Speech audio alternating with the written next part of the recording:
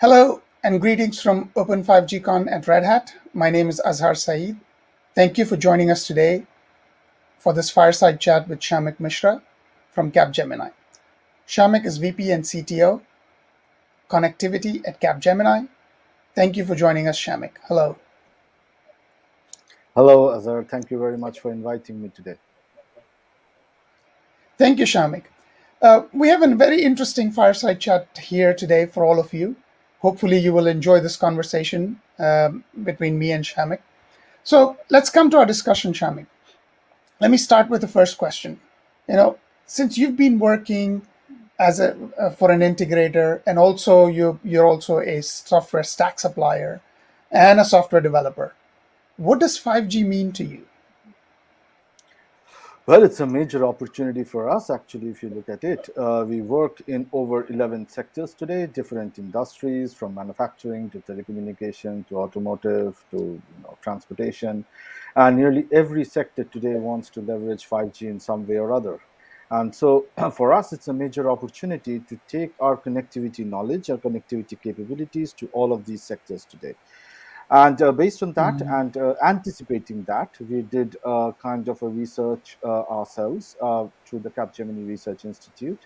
And we actually interviewed over 1,000 executives from these different industrial organizations.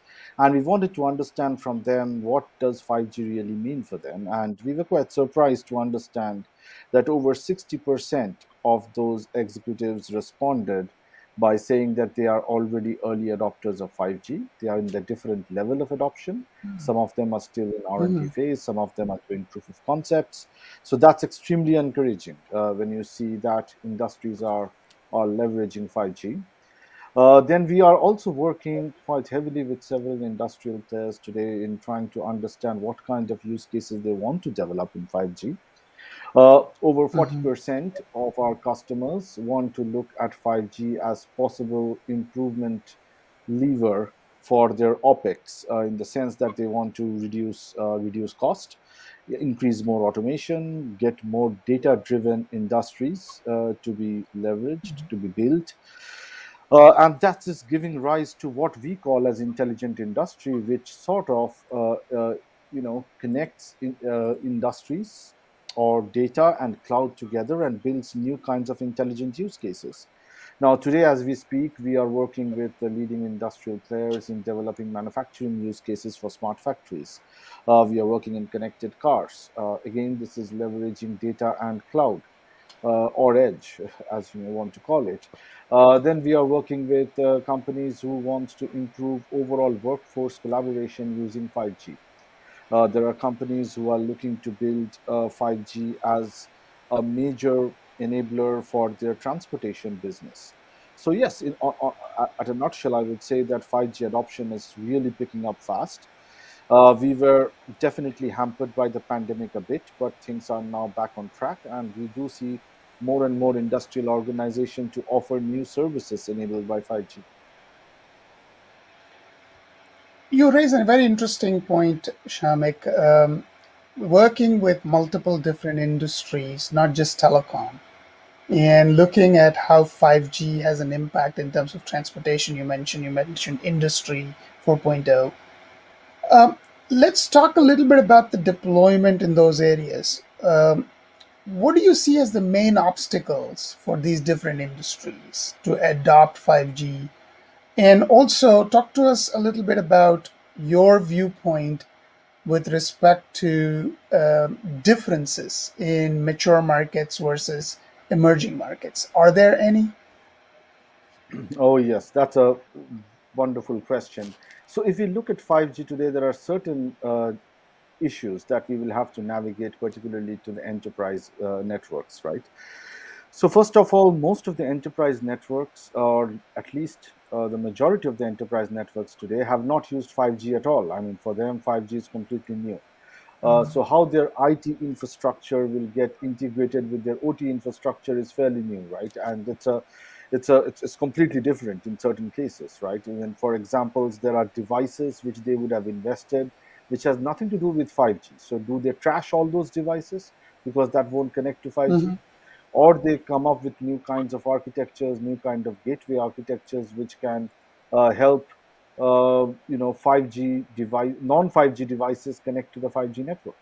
And there are architectures, as you Mm, know, there are gateway architectures and aggregator architectures which can do that. There are also the question of different industries having different use cases. I mean, if we look at mm-hmm, 5G from an automotive perspective, the same use case or the same architecture will not work for a manufacturing context. The languages are different, the platforms are different, how you integrate with the larger OT or the operational technology ecosystem is extremely different. So these are fundamental challenges when it comes to designing 5G use cases. It just cannot be a connectivity stack. It has to be an end-to-end solution. It has to solve a problem, not just the connectivity itself. Apart from that, mm, the installation and management of 5G is quite complicated. I mean, IoT use cases or a 5G network deployment, managing all of that, it's not a Wi-Fi router. It's a it takes a bit of effort to get all of that to work together, right? And then, of course, right. the question comes that how do we build applications for 5G? Most of the enterprises use cloud today, right? So most of them are Yep. using cloud Yep. native technologies to build applications. So how does those cloud native concepts can be brought onto the 5G ecosystem? I think is a major question that needs to be solved, and that's all other Mm-hmm. differences that we see. Coming to a second question about mature markets and not so mature markets, I think in the mature markets, people do understand that 5G would need some kind of uh, top-down approach. I mean, what will be the application, what will be the business case, the return of investments, and it follows, right? Right. In some cases, in the more developing markets, we would say that the solution is more like go for a hyperscaler, integrate everything together, and then try and see what works, right? So, in a way, both approaches are not bad, uh, but it will depend on the adoption speed, adoption, how much we are able to accelerate the market. I think that will all depend over a period of time. Mm-hmm. No, this is interesting because what I have seen, at least in my conversations, some barriers to deployment or main obstacles for deployment, as you rightly said, I think it's all about, managing a large infrastructure, migrating from Indeed. existing infrastructure to this new one, and Hmm. investment. I think you mentioned that in terms of they've already invested in certain devices. Do they just throw it away, or do so? Is there like a tipping point in terms of when you decide, what do you do, or when do you actually take this? Is this leading all to saying, do I want to go deploy a RAN first, or do you want to deploy a core first? What's your assessment on this? Where do I start if I'm a provider? Yeah, yeah, absolutely. Wonderful question. But look, in the wireless market, you've seen this, Azhar. The innovation comes from outside the telecommunication space. So if you Mm, look at 3G, yep, before 3G, we had internet on our mobile phones, right? We used those Nokia Symbian phones. It was difficult to navigate. We didn't know how to consume internet. We knew we had internet on phones. We simply didn't know how to consume. Then Apple and then came Android ecosystem where the apps came out, which was outside the telecommunication industry, who came up with this innovation of apps. Suddenly we knew how to consume internet on our phones. that's And true. then if you see in the 4G, when more reliable internet came up, new kinds of businesses came up. So now you can do mobile commerce uh, because we have reliable connectivity. In India, for example, where I stay, nearly everybody uses the uniform payment interfaces. Nobody, I mean, you can actually live without cash just through mobile commerce. You could hail a taxi anywhere now because of mobile commerce. All of these innovations came outside the telecommunication industry. Now, for Hmm. 5G to succeed, most operators will have to understand perhaps that the ARPU is static when it comes to consumer industry. So they will have to go for the B2B businesses. They have to go after enterprises. And then the question is a chicken and egg. So will the network come first and then the innovation, or will the innovation come first and then the network? If you go back to 3G and 4G, we saw that the network came first, the innovation followed. Yep. The apps were created, 3G came first. The Ubers of the world was created, and the mobile network came first.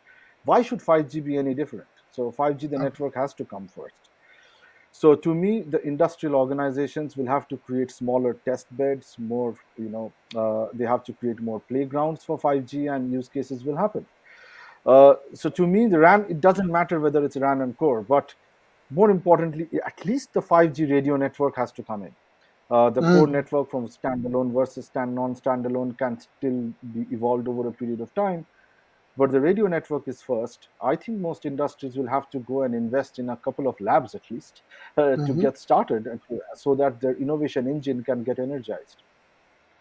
I think that makes a lot of sense because also if you match that, with some of the trends that I've been seeing and watching, majority of these telcos that I've talked to have started to deploy RAN first, regardless of, Yeah, and that's the radio infrastructure, right? Essentially, indeed.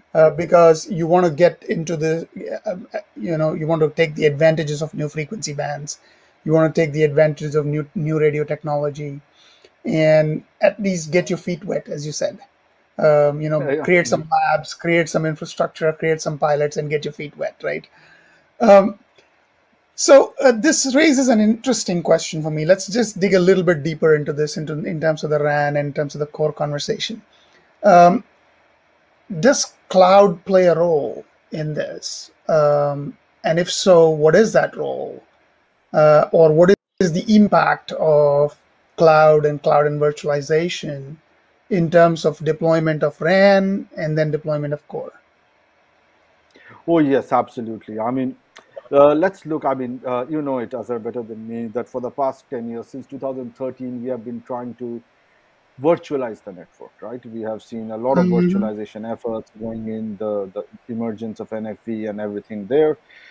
But still, it was for a mobile network operator that was targeting what could be, say, 30% of the network yield. I mean, 70% of the network is radio network, which has not been virtualized, at least for majority of the operators. So Mm. the actual benefit of virtualization when it comes to, lower costs of ownership or better innovation models, completely missed the RAN ecosystem. So if we have to get into a cloud and actually benefit from the overall economies of scale of cloud, RAN cannot be left out. So virtual Mm. RAN is here, in my opinion, is going to address the elephant in the room, how to reduce costs for RAN. Secondly, it would Mhm. also open up more innovation on the radio network side. If you look, the Mhm. radio network innovation has primarily been centered around two things: the spectrum, the radio network itself, the overall, new features getting added, carrier aggregation and stuff like that. But when it comes to building use cases on top of the radio network, so how can you improve the quality of experience? How can Mhm. you create better spectral efficiencies for the deployment? How can we leverage, indoor connectivity better? How do we make indoor connectivity better? All of these use cases completely were not really mainstream prior to 5G. And was primarily because the RAN was closed. We'd have no Mm. ways of configuring the RAN or getting telemetry out of RAN. RAN was Mm. not virtualized, so it was a single vendor ecosystem mostly. So to me, the RAN virtualization is most important element here, and the radio intelligent controller of ORAN. And coming to ORAN, the ORAN ecosystem itself is driving a lot of such innovation. Now that's one part of the cloud. The other part of the cloud is the edge. Now edge to Mhm. me is small little clouds everywhere, right? It's like having uh, mini clouds all over the geographies, and you are able to run any kind of applications on top of it, right?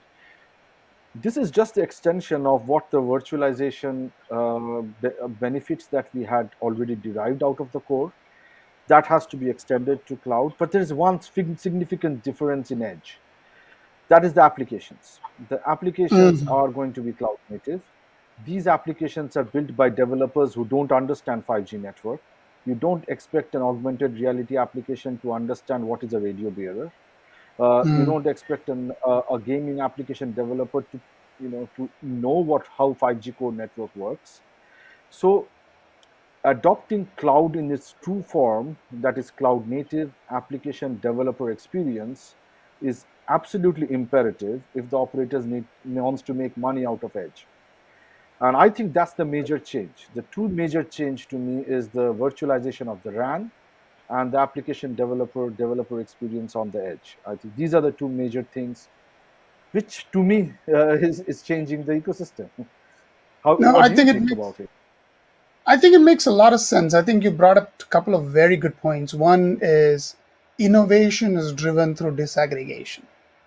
And when you start to open up the RAN, then you provide opportunities to more people to add value. So that's one, I Absolutely, think, very absolutely. important point that you brought up. The second point that you brought up was, hey, it's not just about connectivity, it's about applications because that's what drives those services. And to host those applications along with the software, that's what do you need? You need a cloud platform underneath. So virtualization becomes incredibly important to open it up, which is disaggregation component of it. And then you need the platform to run those applications. So very, very well said, Shamik, on that. So, but you brought up during that conversation two interesting topics that piqued my interest. So let me just dive into those. First one, you mentioned something about ORAN. We know that there is an interesting conversation in the industry around ORAN, Open RAN, and then ORAN Alliance is trying to do some things in terms of standardization of those open interfaces, etc. What's your assessment? Do you believe it is truly open with ORAN, or do you believe there is still more to be done in that space? I think it's work in progress. It's a work in progress. Mm-hmm. The fundamental thing about ORAN is that what we are trying to achieve out of ORAN is the more ability or the flexibility to manage the network better. So Mm, for that, in order to do that, we need three things. First, a majority part of the radio network has to be running on a cloud native architecture, so right. that it's scalable, it is agile, you can change software easily, you can run the industry tested models like DevOps and stuff like that on top of a radio network workload. I know it's easier said than done, but that's the goal. So that's the Mm-hmm. first part, the platform itself. Now that introduces other challenges, that how do you do hardware acceleration, how do you get an FPGA to work, because radio network are time sensitive networks and things like that. That's a Yep. separate problem to solve. The second part of the model is that if you have to disaggregate the hardware and the software, then you need to open up the interfaces. So you Yep. have to define APIs. Now APIs have to be standardized because you cannot possibly have a bunch of vendors developing one set of APIs and another set of vendors building another set of APIs. So you need to at least standardize those APIs, and that's where I think ORAN Alliance is doing a great job. Yes, it's Mm-hmm. still work in progress, but that's still possible. The third one is that how do you make maximum utilize, or how do you utilize this overall open ecosystem? For that, Mm-hmm. you need controllers, you need better orchestrators, you need to collect data from the RAN itself, and then leverage the data to build new use cases.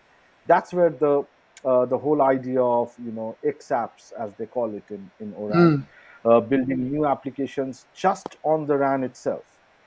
So now, if you look at this three layers: the hardware, the cloud native platform, the workloads, and the orchestration. All of this is a platform. yep. End of the day, if you're trying to convert a radio network to a platform to innovation, that's not easy.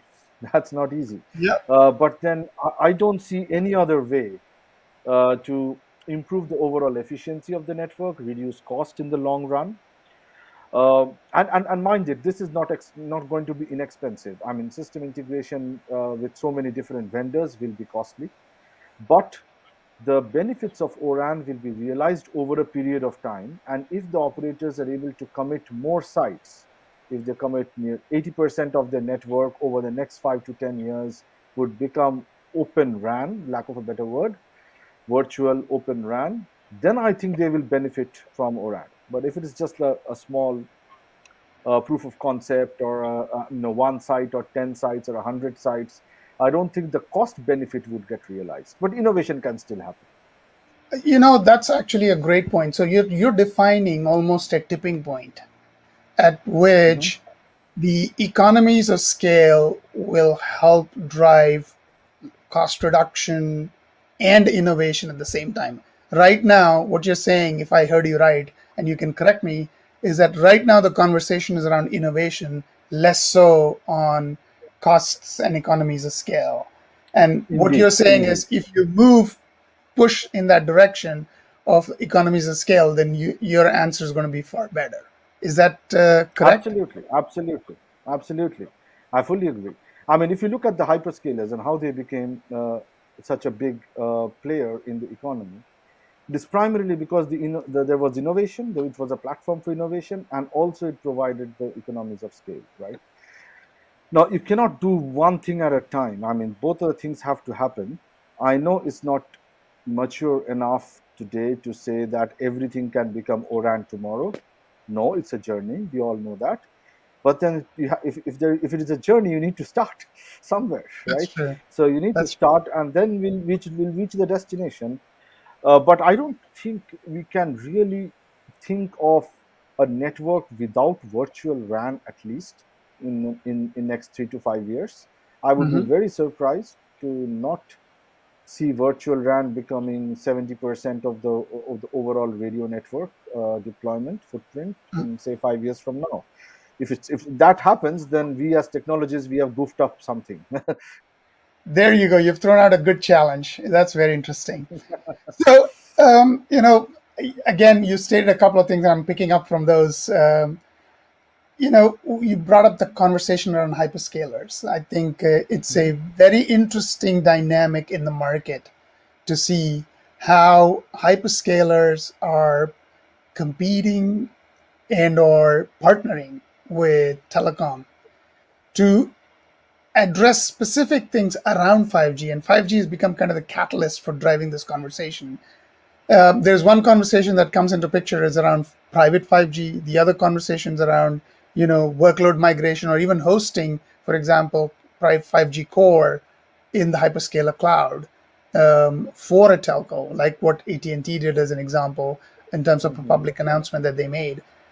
So your take on this whole, hyperscaler getting into this mix and, So, how telcos are actually looking at that particular oh investment. yes, absolutely. I think it would be foolish to think that the network can scale on its own. Mm, Most operators believe that it can, but some of the operators don't believe it. The hyperscalers would be there in some form of other in the 5G network. mhm, Let's start with the public network. I think the core is well suited to be in the hyperscalers without a doubt. Of course, as long as the regulatory aspects are taken care of. The overall ecosystem of applications for the edge compute, mhm, that's the chosen platform for application developers globally is cloud native platforms on hyperscalers. Now, whether they use a Red Hat OpenShift on top of it or not, it's a different matter. But the choice, the default sandbox for an application developer is a cloud. yeah. Now that is where the application developer ecosystem exists. Now, if you have to build applications for a private 5G network, not having an hyperscaler doesn't work. I mean, there will be an Mhm, hyperscaler play there, at least for the applications. Now, mhm, coming deeper into the network, when you go towards the radio network, I would believe that hyperscalers would have a strong role to play there as well. Now, mm, whether it's already there or not, I don't. I would say that we are still exploring that space as of now. Uh, and it also depends a lot on how much the hardware and the software disaggregation is possible, and how much accelerated hardware and software disaggregation is. I mean, how the vendor ecosystem, how they are able to accelerate their disaggregation is going to be very important there. mhm, Secondly, of course, we would like to understand better on what kind of new architectures hyperscalers can bring onto the table for RAN. I mean, is it going to be the model that we are already seeing in the ORAN or Open RAN ecosystem, or something drastically different would be proposed by the hyperscalers, which we haven't thought through yet. So edge, yes. Applications, private networks, pretty much hyperscalers would be there. RAN, I think we are still exploring. No, this is interesting because I think consistent also in terms of conversations that I've had with other people around edge and how hyperscalers are playing a key role in terms of driving that edge conversation. This is really great, and also ties back to your first point in terms of who really needs 5G, in terms of private 5G conversations, especially around, the manufacturing, the transportation, and the industry 4.0. So really good.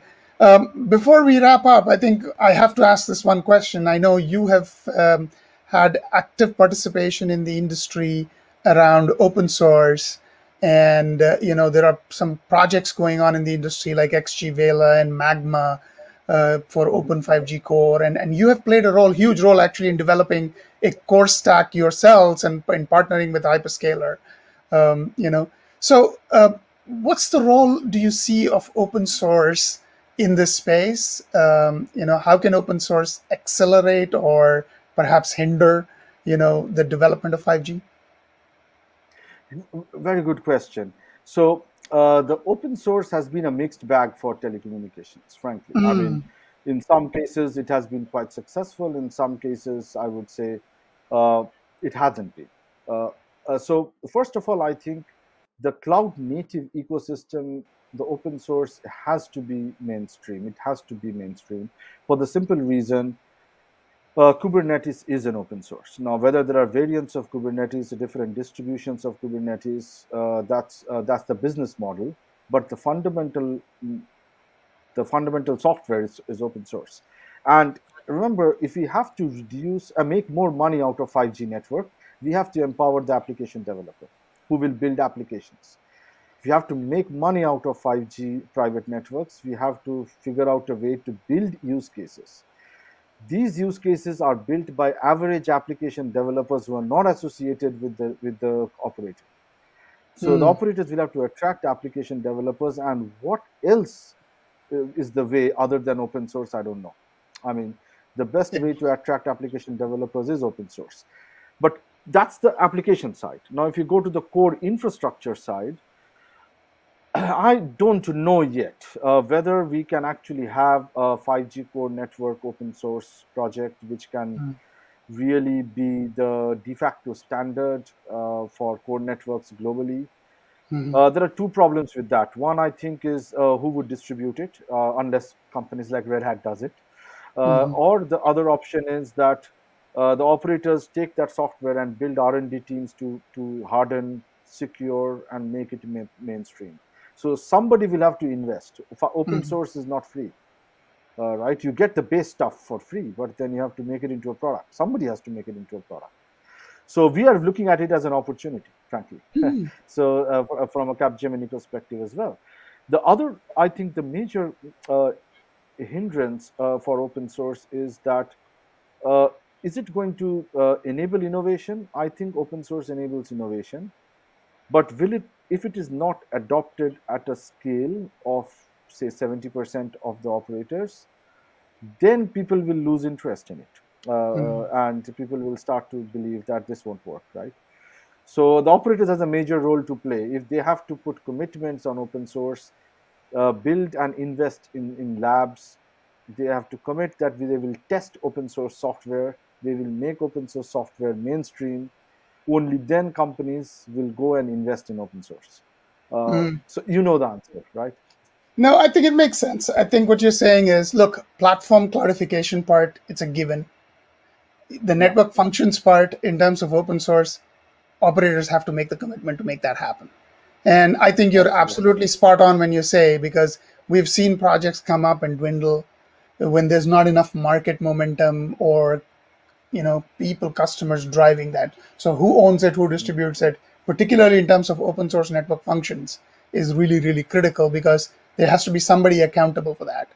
I would love to see you absolutely. jump into this fray, by the way. And, it will be great to have. Already, we have a very good partnership with you from a platform perspective, but it would be really great to see this, how you drive innovation. But Shamik, really sincerely, Absolutely. I wanted to thank you for your time. This was an awesome conversation, in my opinion. And thank you for sharing your thoughts. Thank you for sharing that opinion and providing our, viewers and listeners a perspective on what Capgemini is doing and how they are really shaping this market and what the interests are in terms of mutually beneficial to both of us, to Red Hat and to Capgemini, in terms of how we take about this 5G market. So really Absolutely. appreciate your time. Thank you so much. Thank you so much, Azhar, for having me. It was a pleasure talking to you. I've known you over decades now. It's always absolute pleasure talking to you, Azhar. Thank you so much, Shamik. Thank you very much, ladies and gentlemen. There you go. A Thank wonderful fireside chat with Shamik Mishra. I hope you liked it. Please make sure you attend other sessions of Open 5G Con, and we'll see you soon. Thank you. thank you.